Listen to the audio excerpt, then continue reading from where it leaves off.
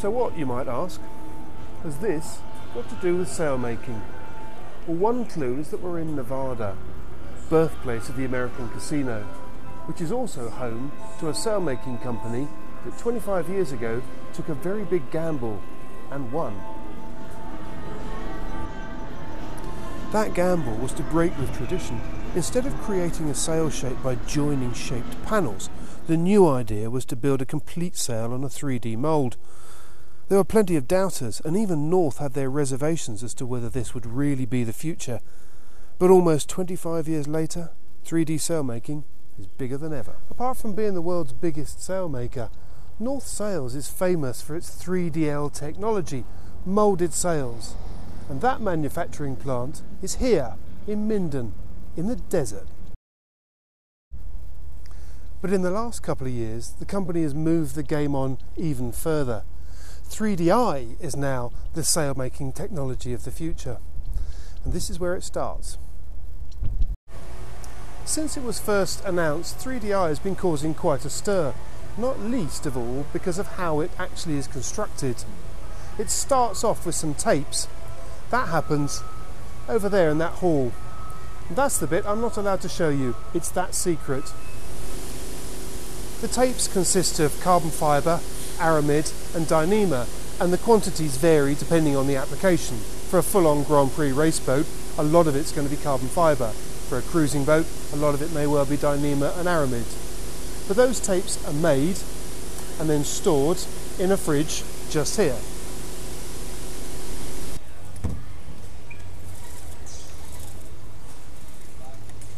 Each sail is constructed by using panels. You might think just like a normal sail, but these are different.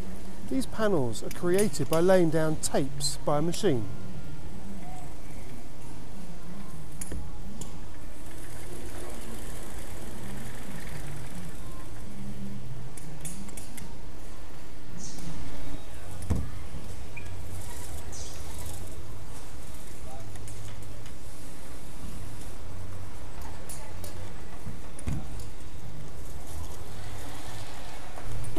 This sail behind me here is for a Melges 32. It's got 4 panels, bottom, 2 middle sections and the head section. It's nearly finished, and when the machine has finished laying down the final layers, it'll be rolled up onto one of the cardboard tubes you can see on the side over there, and then sent over to the moulding shop for the next stage of the operation.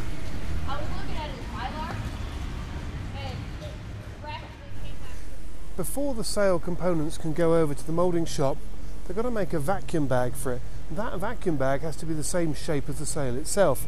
And so that starts with laser cutting the plastic bag here on this laser plotter. Each of those plastic sections is then assembled here on this bench to make the final vacuum bag for the sail.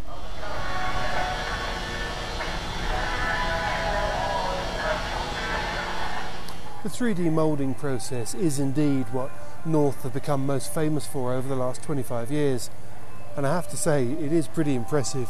I mean, here is an array of all of these jacks, each one individually driven. They're pneumatic drives that drive a little worm drive itself that cranks up each of these legs.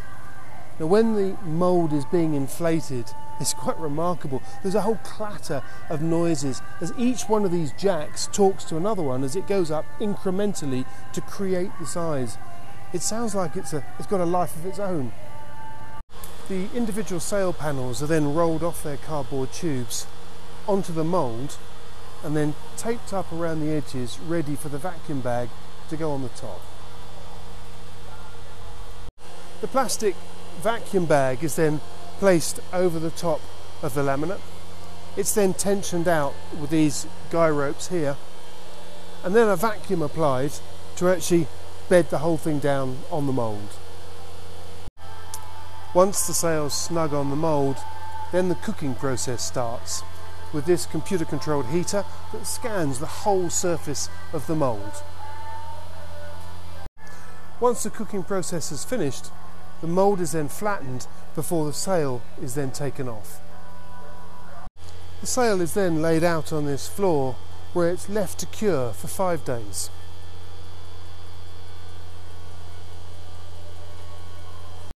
The last stage of the process is the finishing of the sails, where the head and the clew and the batten pockets and all the other bits go on the sail. And at this point it does actually look like a sail loft, but it's the only bit.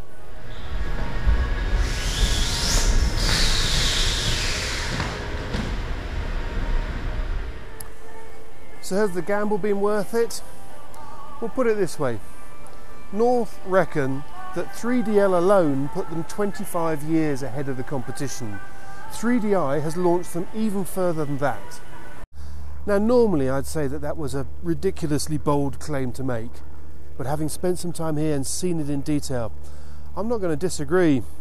And after all, Nevada is the state of the high rollers.